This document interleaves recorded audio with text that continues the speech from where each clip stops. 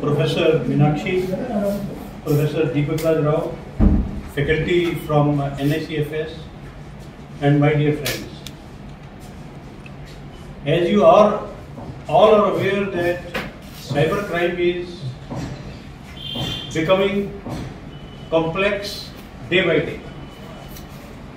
So we all know that cyberspace is very dynamic. The tremendous potential of criminal activity it offers by offering anonymity and attribution, who is sitting where and who he is. So that benefit is harvested by the criminals to commit crimes against the citizens across international boundaries. So cybercrime has no border. So criminals are sitting somewhere, victims are sitting somewhere, and law enforcement is sitting somewhere. Servers are situated somewhere. So it involves a lot of complexities in investigation. Not only the law, but the forensics and understanding during the investigation actually what has happened. So cybercrime wing of Tamil Nadu Police, in its journey for doing better day by day so that the crimes are prevented before they are committed, and if they are committed, to investigate it fully, to attribute the crime to the criminal. We have been training our police personnel. A lot of them have undergone the cyber commander course conducted by the Ministry of Home Affairs. We have engaged with IIT Madras Pravartak also.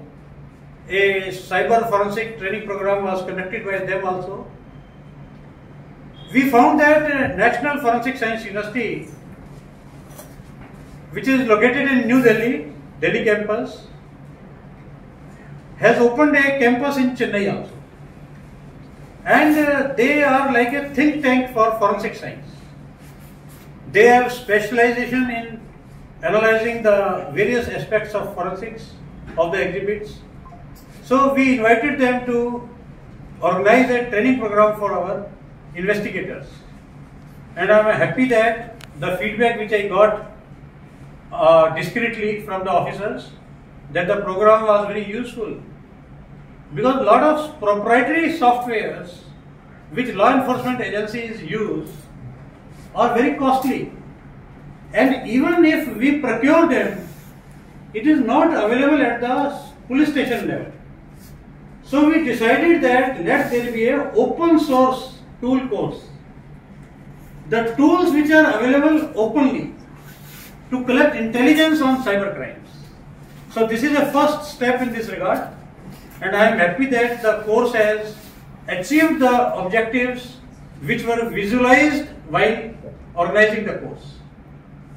So I congratulate all the organizers, SP Meenakshi and other officers who have taken pains to organize this, the faculty members from NICFS who were deeply involved in communicating, and the National Forensic Science University for accepting our request.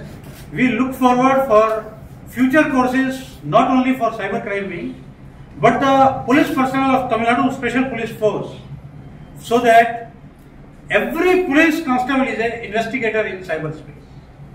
With these words, I put a stop to my remarks, and looking forward for future courses with the organization. Thank you very much. Thank you.